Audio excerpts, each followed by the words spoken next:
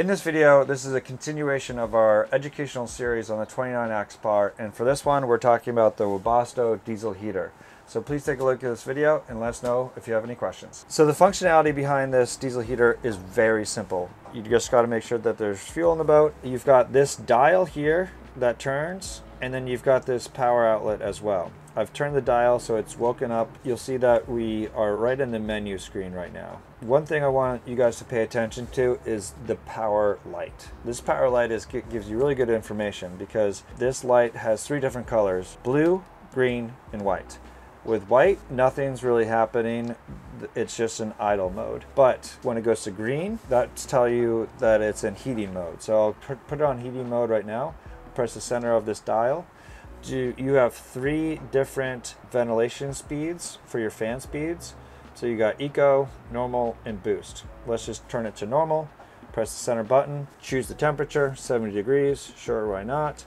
Boom. So you can see immediately that power button is on green. So that's telling me that it's going through the heat cycle right now. Now it will take, under heat mode, it probably takes like 5 minutes or less to really start getting going and for you to notice the heat coming out, because it needs to go through its own cycle. But if you give it a minute, it's going to start producing heat. Now another option that I really enjoy using sometimes is ventilation mode. This is a nice mode to use sometimes. So this is fan speed here. Go up to level 4, select it, duration, how long you want to go for. Let's do max duration.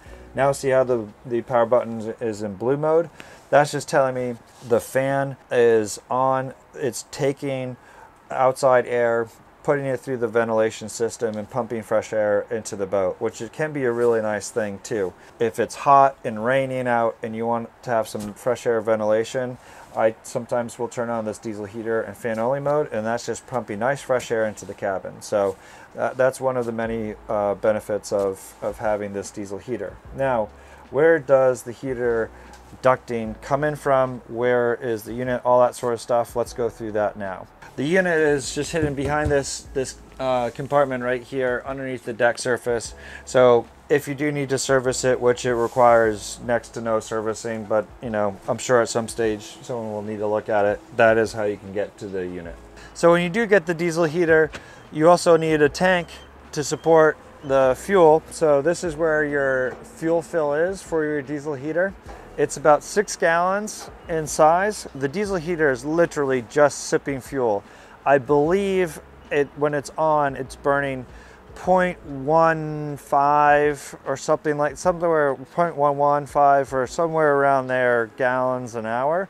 So you can run all night long and then some, because this thing is just sipping diesel fuel while it's on. One thing that is important for you to be aware of is this is your exhaust for the diesel heater. So you just want to make sure that you don't have anything blocking this exhaust while it's on.